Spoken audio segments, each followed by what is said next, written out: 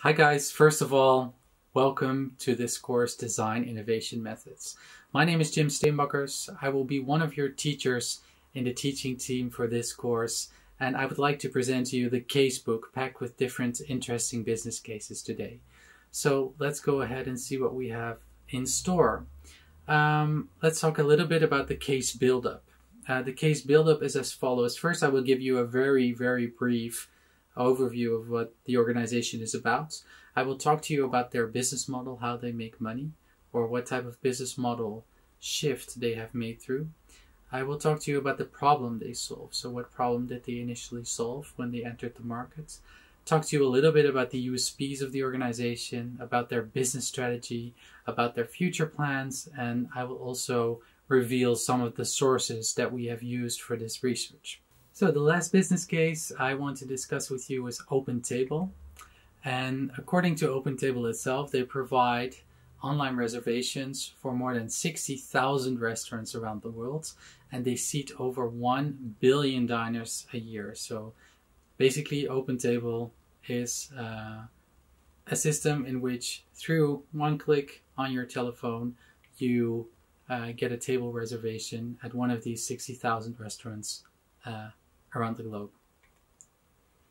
This is their system, and basically they have a website, but they also have an app for consumers, and they have another app which is meant for the restaurant owner, where they can see what their shifts are like, what types of people have reserved through their system. So basically this is their booking system for the restaurant.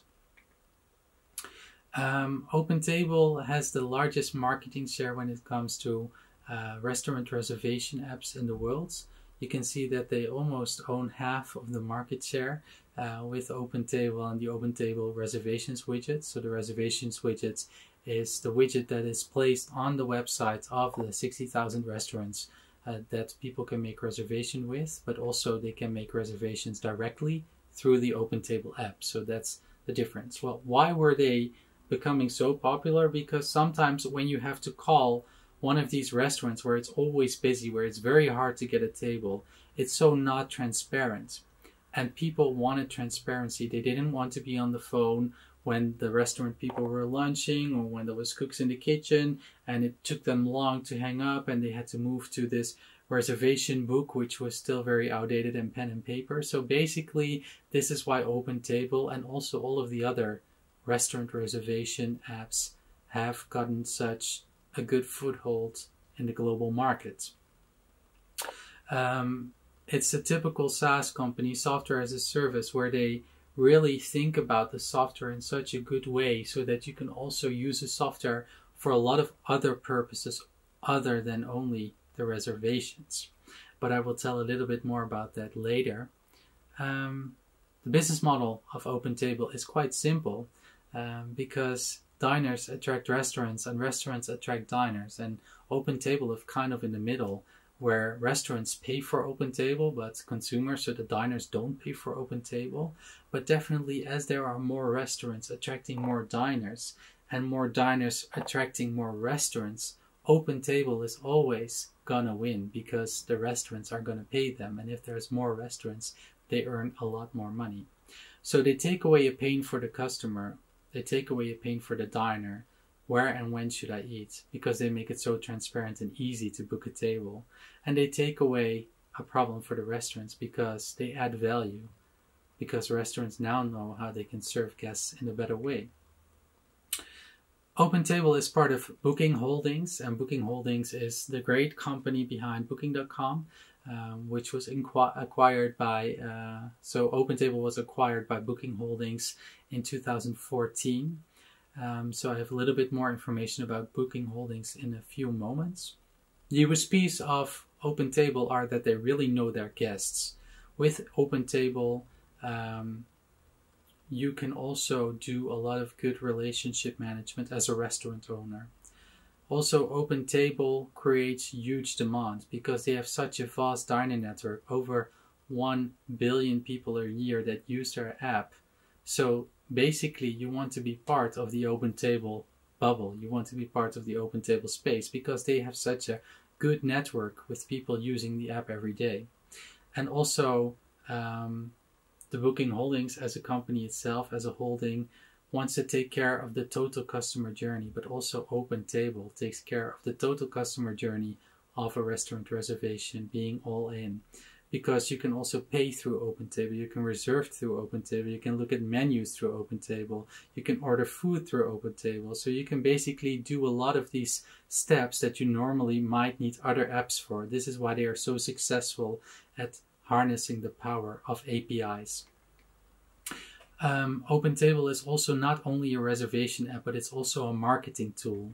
And this is something they achieved by acquiring Venga, which is a software for restaurant customer journeys, where you can see that within this software, basically what they can do with the software is that they can create a very in-depth profile of the type of guest that has reserved. They can also recognize guests, and they also take data from Facebook and from LinkedIn to show the restaurant owner, oh, this guest is coming to your restaurant tonight again, and he was also here last month and the week before, so it might be a VIP right now. So this is what they ordered. Last time he ordered a very expensive bottle of wine, so you might want to try to let them do that again. So this is a real strength of OpenTable. They basically know everything about this Lord Winston guest here. So that's what they try to achieve by acquiring Venga. So in OpenTable, basically connection is key, because they also connect to a lot of different types of other apps, not only from the Booking Holdings, but also from their other partners like TripAdvisor, like Eater, like Google, like Facebook and Apple. They really connect with these maps to show some of the restaurants. They know where you are at the point. They also are able to connect your friends, so you can connect to your friends to tell them where you're going to eat and maybe invite them to the same table. Eaters and TripAdvisor are then these sites where you can leave reviews. So all of these reviews from OpenTable are also loaded into TripAdvisor so that they both interact with each other and create a larger network. Basically, OpenTable is all about creating this large network, this large bubble that people want to be part of. As the CEO of Booking Holdings and also the CEO of Booking.com said, when I go traveling in a city, I don't generally know what those restaurants are, which ones I should use or not. And absolutely, we would be able to do something between the power of OpenTable, the power of our hotel brands, and be able to do it better for the customer.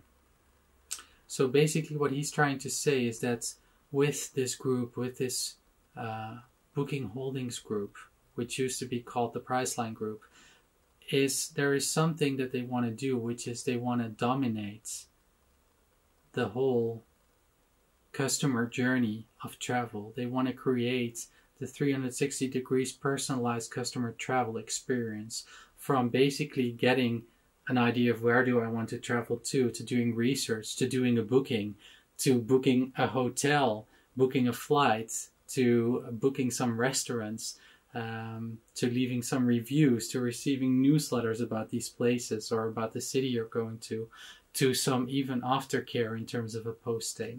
How do they do it? They do it with the power of AI and merger and acquisition.